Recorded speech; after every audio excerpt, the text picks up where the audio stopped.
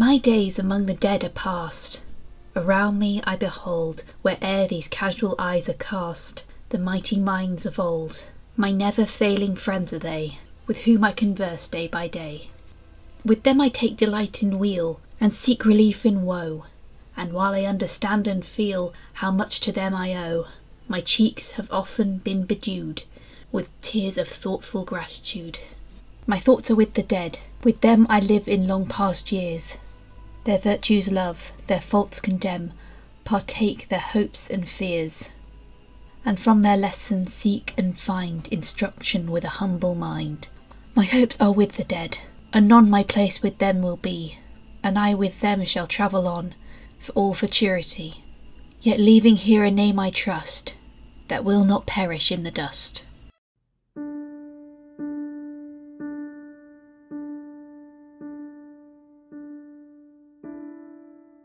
It has been tricky to find a definitive moment for Richard III, mostly because the majority of his portrayals have taken more influence from the Shakespearean play, which made him a villain, and the fact that there aren't many non-Shakespearean Richards, and yet they take influence from the play, even if that includes outright rejecting it. The Richards who are depicted before and during his reign all have one moment where they decide to be king, whether they always wanted the throne or because they decided they would be the right person for the job.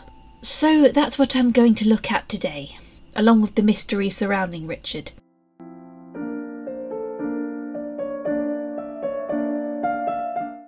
As I said, this moment has to happen before Richard becomes king, but this decision must influence the events of his reign. Therefore the Black Arrow and Blackadder don't apply here. But on the bright side, all the others do. A king. A god. A king. These are the Richards that take the most influence from the Shakespearean play and basically present their own version in plain English. These Richards were introduced as bloodthirsty and always wanted the throne.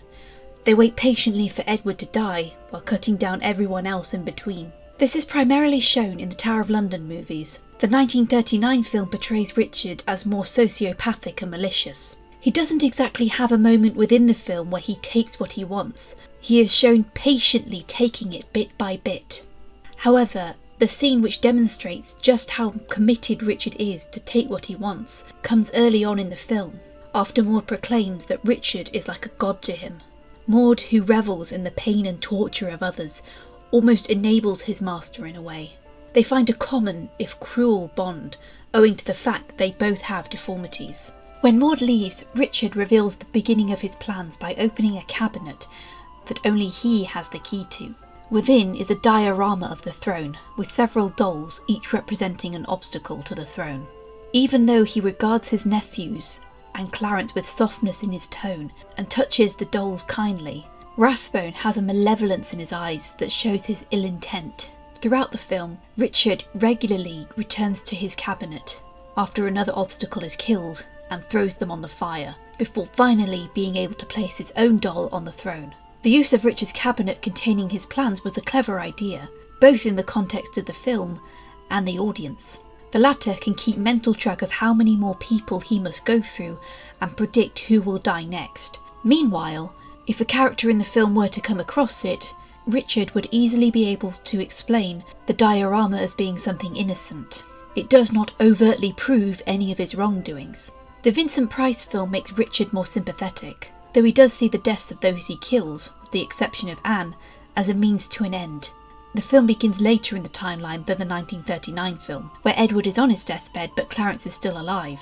Edward names Clarence to be regent for his son, and Richard kills him because he thinks Clarence is weak and would endanger the kingdom. He also takes out two birds with one stone by framing the Woodvilles for his murder. The monologue he gives on the battlements afterwards, and his conversation with his mother, shows Richard attempting to justify his actions to himself. He desires the throne and is willing to kill for it, but he isn't sure if he likes doing it. He only knows that the world thinks he is a monster because of his deformities, and the best way to defend himself is to become king and protect himself from insults and hate with authority.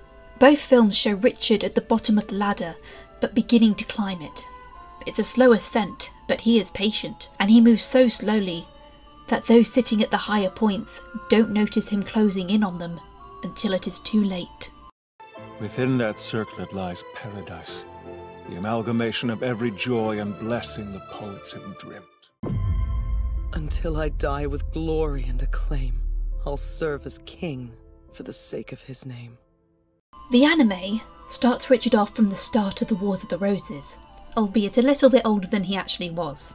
His desire for the throne does not come until episode 6, when he goes to rescue Edward from imprisonment. He observes that neither of his brothers are fit to be king. Edward's lack of awareness got him captured by Warwick, while George is too submissive to Warwick, who would just be ruling through him. Nonetheless, Richard would prefer Edward to remain king, if just to get rid of Warwick.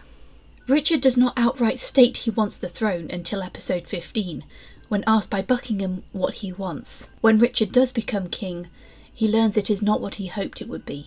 He believed as a child that the crown promised paradise to the wearer. But now he is finally at the top, he's realised how lonely it is to be looking down upon everyone else. So this isn't exactly a Richard who takes what he wants, because he never knows what he wants. Whenever he finds a happy moment with someone he loves, it is taken away, either because the person he loves is actually his enemy, or life simply gets in the way. What Richard really wanted was to be loved by his other half, but first he had to figure out who that was. It was not until his body double was staring down at him, saying that he loved him, that he realised he was never in two halves to begin with. He had to learn to love himself. He doesn't take what he wants. He realises he had what he wanted all along. We could have raised Prince Edward together. I know if I crown him, he'd only take your counsel, and I cannot trust you. I am your grace. King to be, though you will never see me crowned. The White Queen doesn't follow Richard as closely as I would have liked it to. He starts out with only a handful of scenes before his significance expands greatly. As the series is told through the experiences of Elizabeth Woodville, Anne Neville and Margaret Beaufort, there is little access into the workings of Richard's innermost thoughts and desires. I believe him when he says he loves Anne. He isn't afraid to take what he wants here, because it benefits both him and Anne, and he's more likely to be on Edward's good side because of his loyalty, unlike George, who betrayed him twice. But does he want the throne? I don't think he does. He takes it because he doesn't want the Woodvilles to have it, and because he is convinced by his mother and Anne to do so. I mean, if you had spent most of your political career faithfully serving your king, only to find out that his wife was going to defy his deathbed wishes and replace you with her own family, and you'd be pushed out of the inner circle altogether, of course you'd be a little bit annoyed. Richard is definitely at his strongest in episodes 6 to 9, which shows him becoming disillusioned with both brothers and taking the throne, not because he wants it, but because, again, he doesn't want the Woodvilles to have it. Both factions are manipulated slightly by Beaufort and Stanley, but it does not create new feelings that weren't already there. What Richard wants is to protect his loved ones, and his taking the throne is the means of doing that, not knowing that Beaufort had ulterior motives. And this is why the incest storyline was a total character assassination of Richard, because it shows him completely abandoning the principles he stuck to in order to become king in the process. I mean, shoving it into a single episode was bad enough because the pacing was too quick. But to have him turn around in the Stars cut to state that he did love Lizzie betrays the feelings he had for Anne. In the earlier episodes, she was his anchor and he was willing to risk his brother's scorn to marry her. But oh no, he was lying to her when he said he was only pretending to desire his niece, which completely spits on the foundation of trust that the couple built. I'd have been happy to call this the best Richard if they didn't completely betray his character faster than that of any story arc in Game of Thrones. Never forget when you hear of my crimes. Never drown my brother in a massive vat of wine. Never set a horse, my kingdom for a horse. Who made that up? Why, William Shakespeare, of course. The Horrible Histories version of Richard was adamant about rejecting all the accusations against him, and as the show is told in sketches rather than an ongoing narrative, it's trickier to get a definitive moment out of him. He's taking a posthumous stance to clear his name. He is so indignant that his ghost has to settle the score with Shakespeare, while his song has him deny the accusations and justify his taking the throne because the princes were too young to rule. By default, Richard's definitive moment was his song, where he paints himself as not being as evil as he's been made out to be. And yes, he had nothing to do with the death of his brother Clarence, and his wife likely died of natural causes. But he never puts forward a convincing counter-argument as to who may have killed the princes if he didn't. I mean, not that I mind, because this song slaps. I'm a nice guy. Oh, as it was, as it was, as it was, as it was, as it was, as it was.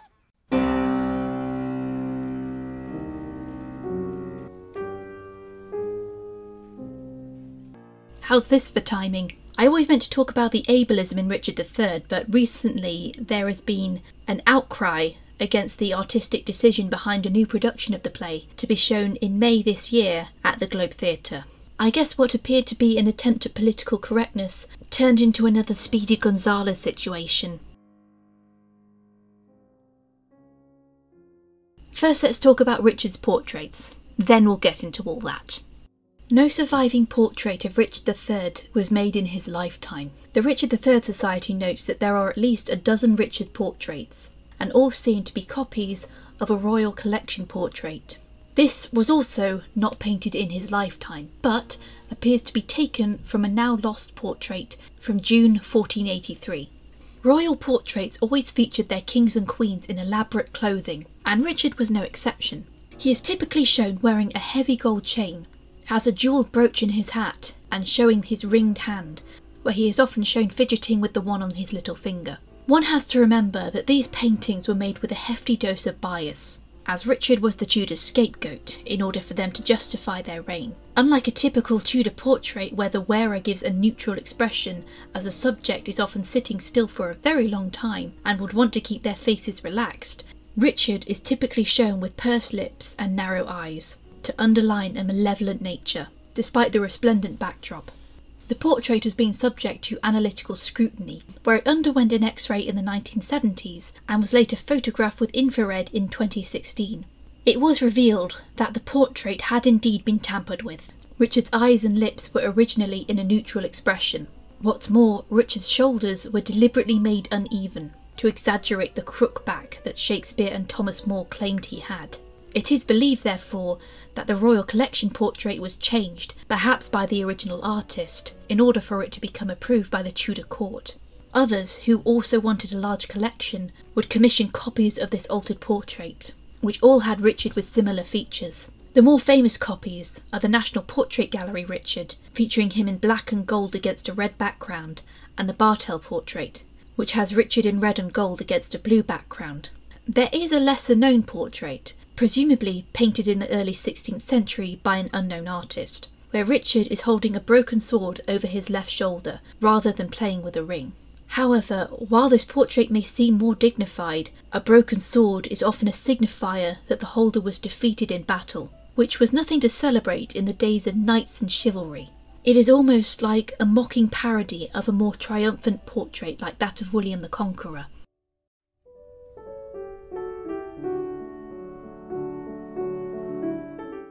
When Richard III's body was discovered after centuries of being lost, his key identifier was the curved spine. Before then, Richard's less favourable depictions showed him with the full list of deformities, while the kinder ones showed him with none at all. However, there was a grain of truth in what Shakespeare and More wrote, and what his remains ultimately proved. Richard had a condition known as scoliosis, which causes the spine to curve in an S or C shape. In extreme cases, it can cause respiratory problems or interrupt the digestive system. It is a condition that one can develop from a number of reasons, including genetically, which would not be a surprise given that many noble families tended to marry their cousins. A study on his remains by the University of Leicester concluded that Richard may have developed scoliosis in his adolescence. However, Dr. Joe Appleby added that his condition would likely have not been noticeable when Richard was fully clothed. It did not appear to cause him much physical restraint, as he was still willing to lead his troops into battle and partake in them himself. However, there are likely rumours that Richard had a twisted spine when he was alive, and the Tudor historians decided to exaggerate this into him being a full-on hunchback. The 16th and 17th centuries saw a superstitious world slowly become more practical, but religious fervour was still rampant, and superstitious folk believed that a deformed individual, or someone who just had an abnormally large birthmark, was proof that someone had been a devil spawn, or a changeling, and they would be inherently evil and cause great suffering to others. The individuals in question would be heavily persecuted and sometimes killed by mobs. Others may have found work as jesters for richer clients, especially those born with dwarfism. In Shakespeare, one can argue if Richard's deformities, being a sign of his evil, may have been a self-fulfilling prophecy, especially when taking the expanded universe of the Henriad into account. Richard appears to be treated well by his brothers and father, and his mother's animosity towards him does not appear until we are well into Richard III. He is insulted for his appearance primarily by his enemies like Clifford or Queen Margaret.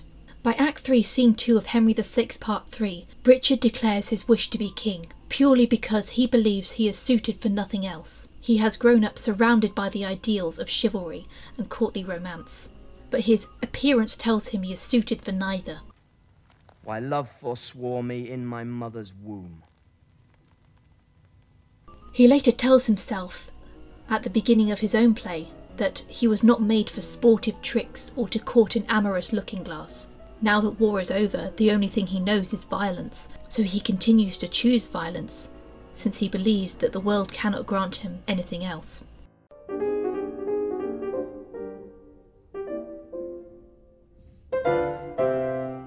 Now, back to this controversy I mentioned in the beginning. I realise I go between controversy and controversy. It's just, sometimes I go between Britishisms and Americanisms. It's what happens when you grow up exposed to media from both sides of the pond. The context for this is that Michelle Terry has decided to play Richard III with, I quote, "no visible or physical impairments" in an upcoming production. Terry interpreted Shakespeare's text as saturated with ableism and wants to unpack that by showing Richard without any of the deformities he's typically shown with, and explore the play's tyranny and abuse of power and toxic misogyny. However, disabled artist groups, and I was very surprised to discover this, have criticised the decision to have Richard be played by an able-bodied performer, because Richard III, or at least his Shakespearean counterpart, has been reclaimed by the disabled community. In my hot takes video, all the actors I listed were able-bodied, but their interpretations were more of an exploration of Richard's mind and experimenting with putting the play's context into different areas of history. And I decided to save the ableism aspect for this video. I can understand why a character best known for his disabilities, even a villainous one, can be reclaimed by a marginalised community. For example, the queer community embraces Disney villains, and sometimes they identify more with the monster in a typical horror movie because they can't relate to the conventional heterosexual leads. I mean, that was the entire point behind the Rocky Horror Picture Show. The truth is, when you are part of a marginalised community, you tend to latch on to whatever representation you can and make it your own. Richard's villainy is almost heroic in a way, because understanding the discursive quality of disability in the play allows us to recognise Richard's Machiavellian interiority as a patriarchal control over societal expectations. When Richard decides to spy my shadow in the sun and descant on my own deformity, he is not using his bodily difference as an excuse for bad behaviour. Rather, he recognises the cultural capital that his crooked back delivers. Richard not only lies to the other characters in the play, but also relies on half-truths and double meanings to mislead the theatre audience. Richard recognises the prejudices of others as an empowering tool. The audience perception of Richard's evil is based primarily on his actions, but the lasting effect of his villainy is aided by the ableist notions of the normative body. Just as a prosthetic limb creates discomfort in others, so the prosthetic king seems to be out of place on the head of the body politic. Richard empowers himself by carefully walking a line between his embodied reality and his social self, leveraging the ableist notions that construct his body as disabled in the first place for social capital. I don't know how this production will play out. They may double down and keep Terry in the role of Richard, or they may bow to public pressure and cast a disabled actor.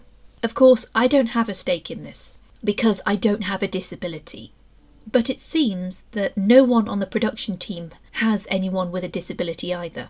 I could be wrong, you can correct me on that if I am, but what I'm seeing here is an attempt to be sensitive to the real Richard and criticise the false sources behind the play, while still appreciating Shakespeare's work. However, at the same time as all this, they are shutting out the people who would most benefit from tackling the ablest elements of Richard III. It's like casting a white Othello because you're trying not to be racist. There are some white Othellos out there, by the way, not just the ones that were in blackface, and the reasons behind them just completely miss the point.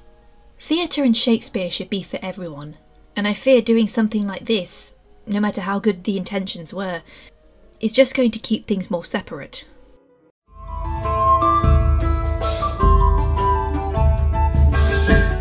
If you get the DVD of the Laurence Olivier Richard III, it comes with a second disc that contains the trial of Richard III, where Richard is tried in absentia for the deaths of the princes in the Tower. It is 3.5 hours long and very, very boring. The only entertaining thing about it is the realisation that David Starkey's voice hasn't changed since 1984, and why the hell did he get rid of that moustache? I was hoping to take something from it to present my own arguments, but because it is such a slog to get through, I will just work through my own theories, because honestly, that thing is unwatchable. Richard may not have murdered his nephews, but it is very improbable that he is innocent. He had, deliberately, placed the only 2 barriers between him and the throne in the Tower of London, which was almost impossible for an enemy army to seize. I say almost because the Peasants' Revolt was a thing. Elizabeth Woodville was cut off from her supporters in Westminster Abbey, with the head of her family, Anthony, and a son from a previous marriage, Richard Grey, executed. The motive and opportunity for Richard III was right there. When the princes disappeared, he never acknowledged as to whether they were alive or dead, leading to wide speculation that they had been killed, and he was the culprit.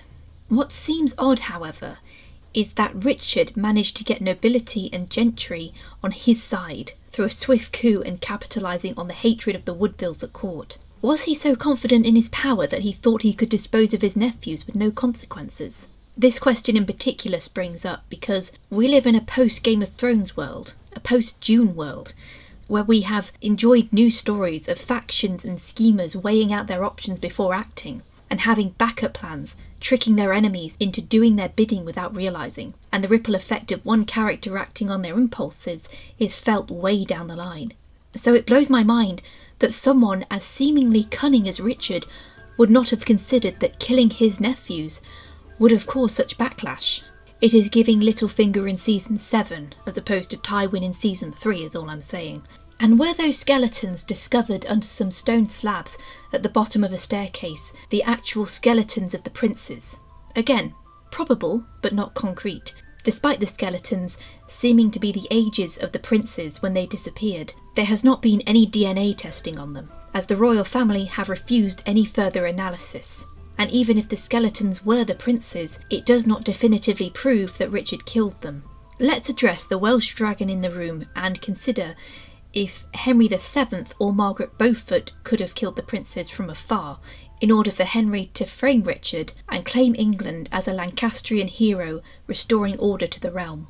The biggest flaw to this theory is that Henry was in exile overseas, and he would have had to depend on his allies back home getting into the Tower, killing the princes, hiding the bodies, and leaving without Richard's knowledge. Then again, one of the strongest arguments that Henry Tudor ordered their deaths is that he ordered no investigation into the princes' deaths when he became king, and publicly condemned Richard for usurping and killing his nephews. Then again, it appears that Henry VII was determined to prove himself a monarch in his own right, and ignore the Plantagenet's claims, including his own wife's, when he finally got his hands on the crown. While the princes were presumed dead, the lack of remains at the time meant there was a slim possibility that they were alive, and may come to take the throne. So Henry had to assert that they were actually dead. Henry's biggest ally back in England was his mother, Margaret Beaufort, who was present at court with her third husband, Lord Stanley, who was on relatively good terms with the Yorkists, though Richard's intention to keep Stanley in good favour was mainly a way of keeping his friends close and enemies closer. Richard never fully trusted Stanley, hence he took his son hostage before Bosworth. Stanley became High Constable of England after suppressing Buckingham's rebellion. This is not to be confused with Constable of the Tower of London. The Lord High Constables of England were, and still are, responsible for the King's military and security. Richard III himself held this title when he was protecting the north against Scottish invasion.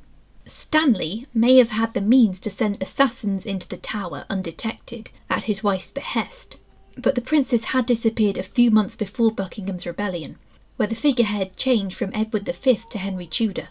By then the princes were already presumed dead. This possibility hurts my brain a little because it seems like a real stretch to try and absolve Richard of any wrongdoing. Henry VII was not above killing his rivals and having other people do it, as his actions at Bosworth demonstrate. But it is still more improbable than Richard being the culprit. Philippa Gregory was not the only one who put this theory in their story. Requiem for the Rose King also has Henry kill the princes, only this time he's more upfront about it by travelling England in disguise and smuggling poison candy to the princes, which Shrewsbury wasn't going to share with his brother until they bonded over how much they hated their enemies. But, again, the anime was always going to be more fictional than fact. The other, more innocent possibility is that the princes died of natural causes. Child mortality was not uncommon in the medieval era, and this was the notion I prescribed to when I visited the Tower of London for the first time. Richard and most of his court was not in London at the time of the prince's disappearance, as it was common for royals to go out on progress during the summer months to avoid the peak plague season. Plague spread through fleas on rodents, which could have easily found their way into the Tower, infected the boys and killed them. To avoid the infection spreading, the boys would have likely been hastily buried. This would have erased the possibility of Richard having the bodies shown to the public to confirm that they died naturally. Only, if they did die naturally, why did Richard not make a public declaration, as he did when he denounced rumours that he was going to marry his niece? Why did he stay silent? Even if they didn't die of plague and succumb to something less contagious like dysentery or consumption, why were they hidden to the point that we can't definitively say that the skeletons at the bottom of the stairs really were them?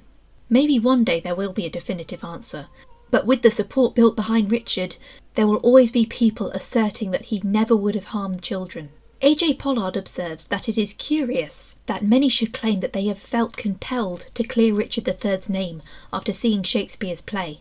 Perhaps there is an unwillingness to accept that evil can be attractive, a compulsion therefore to make what is attractive good. Perhaps Richard never voiced the possible demise of the princes because A. he would still be held responsible for letting them come to harm as their guardian, even if he didn't do it, and B. if he was indeed innocent and someone else broke into the Tower to frame him, he'd have to admit that the Tower of London, England's largest stronghold, could be compromised by a couple of assassins. How would that make him look? In my heart of hearts, I really don't want to believe that Richard would have been foolish enough to kill his nephews, and think no one would have followed him up on it, unless he was really riding high on his own success and thought he was invulnerable. And given he had executed Hastings so hastily, no one close to him was willing to tell him that was a bad idea. You can't expect human beings to make the smart decision all the time. Everyone's entitled to their own theory on what really happened. I've got a theory, it could be Barney's. But just remember that no matter how you interpret an individual, they are not flawless and can make drastic mistakes. Well, I'm a hair's breadth from investigating bunnies at the moment, so I'm open to anything.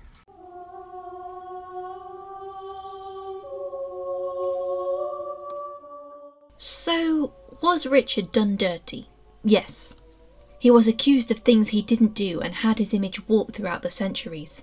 However, I feel that attempts by pro-Ricardians to redeem his image throughout history makes him a little too perfect, and have to jump through hoops in order to make him innocent of all the crimes he's accused of. Granted, in the Gregory verse he actually does kill Henry VI, but he's joined by Edward and George, so he only gets a portion of the blame. And how is it that we have never seen a Richard where he doesn't have all the physical attributes given to him by Moore and Shakespeare, but they actually acknowledge his scoliosis? That would grant a certain community a little bit of representation. We can acknowledge that Richard was not downright evil and spent his entire life caught between a rock and a hard place. I don't think he will always be overshadowed by his Shakespearean counterpart, as there now seems to be just as loud a voice debunking it, but we'll never really know what the real Richard was like. However, I do think that Richard had blood on his hands just like everyone else who played a major role in the Wars of the Roses. He happened to be the Tudors' scapegoat, because he was the only one that Henry VII defeated. Kings and queens, and any world leader for that matter, are prone to being remembered as an idea, not a person. The idea of Richard III is as the cunning manipulator who brought down his family's dynasty from the inside by turning everyone against him. But Richard the person appears to be someone trying to secure the Plantagenet and Yorkist hold on the throne of England at all costs, not wanting the choking influence of the Woodvilles to overpower them. He was familiar with war and bloodshed since he was a child. He chose violence because it was all he knew. To his fans, Richard III will always be our bad boy. He was noble in a way, went down fighting while his opponents sat back and watched. He wasn't afraid to break the rules. By doing him dirty, his opponents just made him more popular and lovable.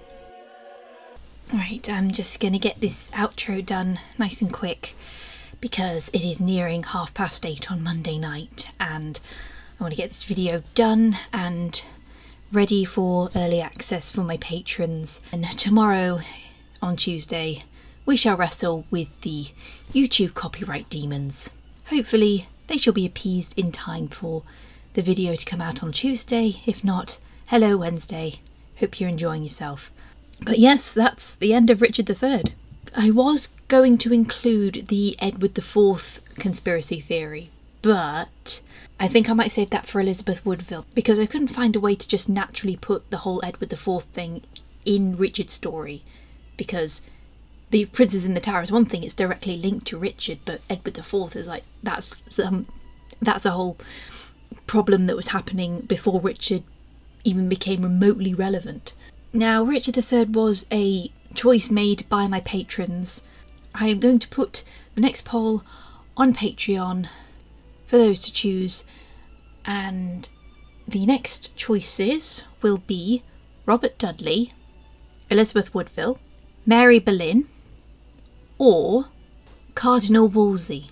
Preferably someone that I can just do in a single video, because I think I want to cover more people this year, so we're not thinking, oh, so when's this ranking video for this person coming out? When's the ranking video for this person coming out?